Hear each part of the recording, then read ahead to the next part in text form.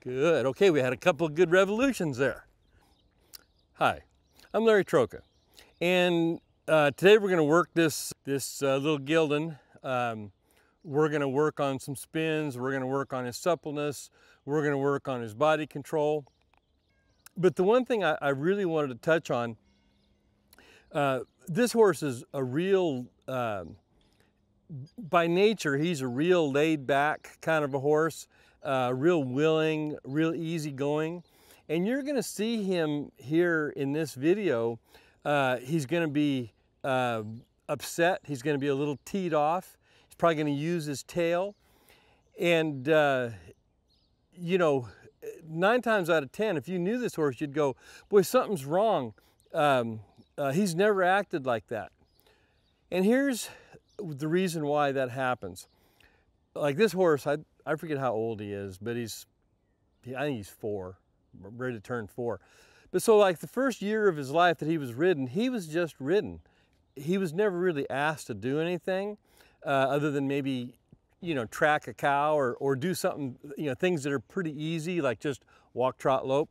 But now that we're asking him to move his shoulders, move his hindquarters, you know, do things with a certain form and style, you know, have impulsion, we're asking him to do all these things. And in his mind, he's going, hey, what are you doing? I've spent the last year being ridden. Nobody ever asked me for this before.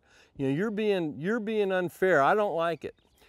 And so what you're seeing is a horse that has gone from you're not asking him to do much to now you're really asking him to do a lot, you know, complicated stuff. And so they're going to show their resentment sometimes. Now, after 2 or 3 months, he'll be over it. You know, he'll accept it. He'll accept my feet. He'll accept me moving his body parts, and all that negative stuff will go away. Okay, let's stop for a second. Before we go on, let me make it understood. In this 2-part video series, I'm going to show training techniques used to teach horses to spin correctly. And the key word here is correctly, meaning a precise response is required from the horse. This video is intended for riders who are serious about doing reining or reined cow horse, you know, disciplines that require exact precision. If you're not interested in that type of riding, this video probably isn't what you're looking for. You know, so I don't want to waste your time. Now, for the people who truly want to teach their horse to spin, be sure to watch the video that pops up at the very end of this video. It's titled Foundation Training for the Spin, and it'll show you additional techniques which are critical for you to know. Okay, with that out of the way, let's get on with it. So anyway, so I'm going to go ahead and just kind of school him like I normally would. Test his suppleness. Now he's a little stiff to the left. See, I'm taking my hand to the left, and his nose isn't coming, so I'm going to kind of bump it a few times. Just say, hey, a lot of people don't get their horses supple enough. They got to be supple and light if you're going to get anything done. I'm going to bump until that nose comes to the side and comes down. I want the nose to not only come to the side, but to tuck in also.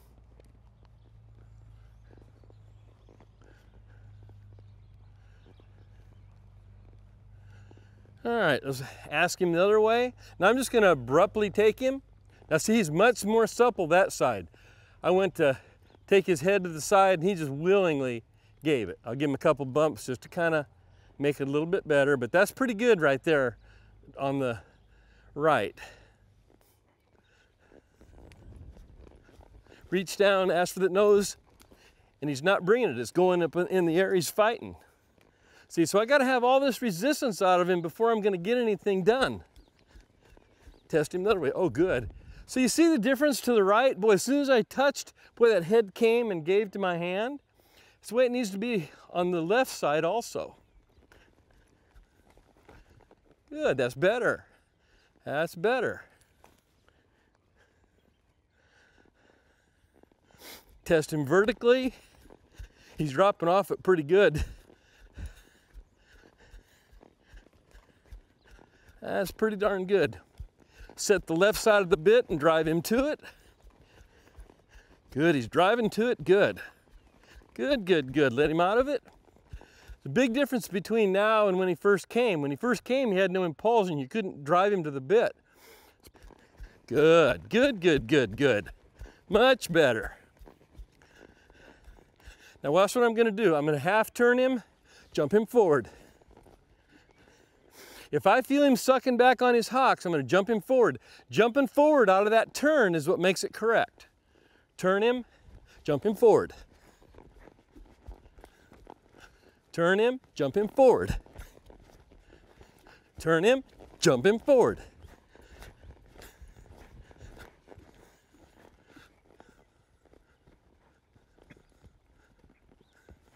Jump him forward. Came out of that on the wrong lead.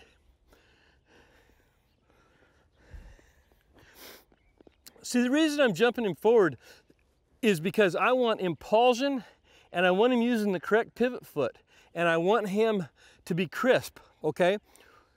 By making him, you doing a half turn and jumping out of it, turning and jumping out of it, that makes him use the correct pivot foot, it makes the front end come, and it makes him crisper and more correct.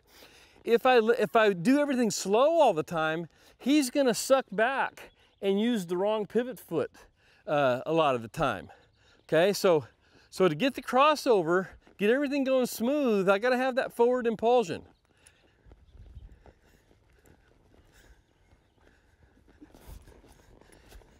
So he's coming out of that on the wrong lead. There he goes.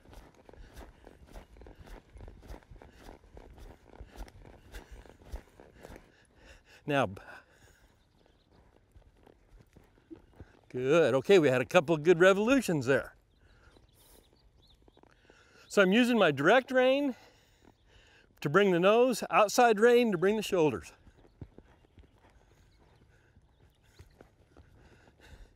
It's pretty good. So at the end there, when I felt the front end slow down and quit moving, I took my reins and I went, keep it moving, boom. You know, instead of going touch, release, I went a little bit stronger at the end and said, get it moving. Keep in mind, if the front end is moving free, the rear end will stay put, okay? It's when the front end slows down and quits moving that the rear end starts kicking out, okay? So I want to keep that front end going. And I'm not going to stay in it 5 or 6 revolutions.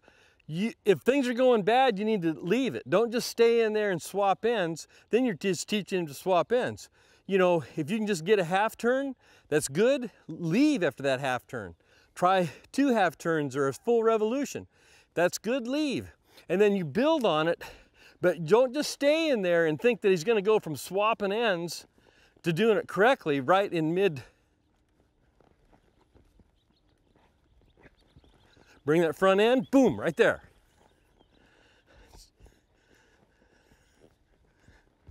Good, okay.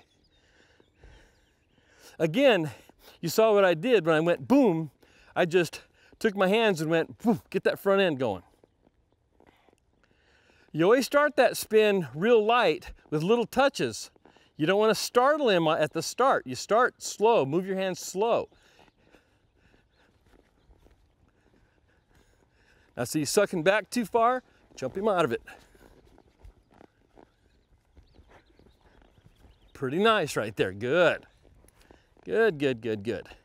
All right, so we got something done going to the left. I'm gonna let him catch his breath. I'm just gonna walk around, let him mellow out, think about it. Okay, let's stop so I can give you some additional information. What you just watched was part 1 of the introduction to the spin. I'll upload part 2 soon. If you'd like the complete picture of how to train your horse to spin, get my video titled Teach Your Horse to Roll Back and Spin. It's available on my website as either a DVD or online streaming videos. Actually, better yet, save a bunch of money and get the performance training package. That package includes the rollback and spin videos, as well as the stop, light, and collected videos, the flying lead change videos, the light and supple videos, and the true collection videos. You know, all at a big discount. I'll leave a link to it in the description box below. Anyway, I hope you liked this video. If you did, go ahead and click that like button and subscribe to the channel.